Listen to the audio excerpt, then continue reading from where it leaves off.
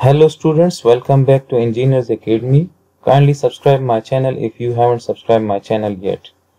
Now I am going to solve this problem 255. In this problem we are given this 120 Newton force, and it is said that if this angle is 30 degrees, this alpha is 30 degrees, so we are required to find the moment of this force F about that point O. So first let me draw some lines on this diagram. Let me draw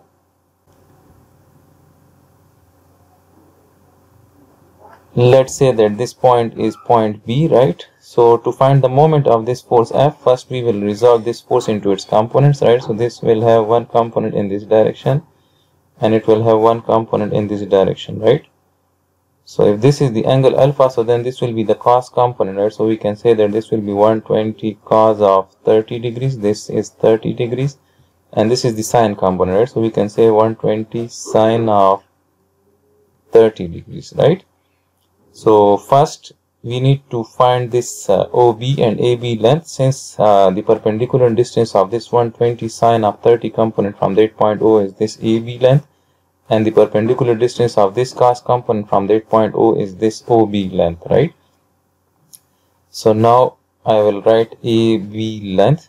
So now as we can see that this AB length is equal to 25 plus this 70, right? So this 70, this radius is given, right? So this is that 70 length, right? So 25 plus this 70 and then plus this 70 plus this 25, right? So this is overall AB length.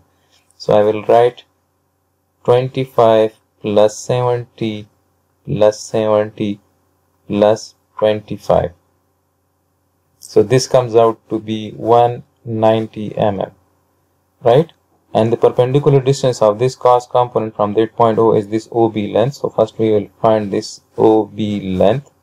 So now as we can see that this OB length is equal to this 70 length, this 70 plus this 150 plus this 70, right? So I will write 70 plus 70 plus 150.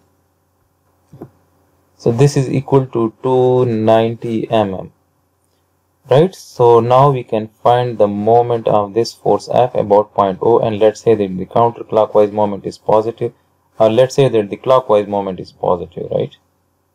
So now as we can see that this cos component is producing the clockwise moment about that point O, so we will write that plus 120 cos of 30 degrees, and the perpendicular distance of this cos component from that point O is this OB length, right? So we will multiply this with this OB length, so we will multiply this with 290, and again as we can see that this sine component is producing the clockwise moment about that point O, so we will write plus 120 sine of 30 degrees, and the perpendicular distance of this component from that point O is this AB length, right? So we will multiply this with 190, right? So this is OB length and this is that AB length. So this gives us 41500 Newton mm, and if we divide this by 1000, so then this will be equal to 41.5 Newton mm, and since this is positive, so this means that this is clockwise moment. So this gives us the moment approximately equal to 41500 Newton mm, and if we convert this into Newton meters, so then we need to divide this by 1000, so then this will be approximately 41.5 Newton meter. Now in the second part of this problem we are required to determine the value of alpha for which the moment would be maximum about that point O, right? So now we do not know this angle alpha, right? So we need to find this alpha for which the moment about that point O will be maximum, right? So now in that case this force need to be perpendicular with this OA arm, right? So then we can say that the moment at point O will be maximum if this OA arm is multiplied with F perpendicular, right? So the F perpendicular magnitude is 120 Newton, and then we need to find the length, that OA length. So this will give us the moment about O, the maximum moment about O. So first we will find that OA length, So OA length, if we look into this triangle, so we can apply the Pythagoras theorem. So then OA length will be equal to this AB squared. So AB squared plus OB squared, and we will take the square root, right? So this will give us that OA length.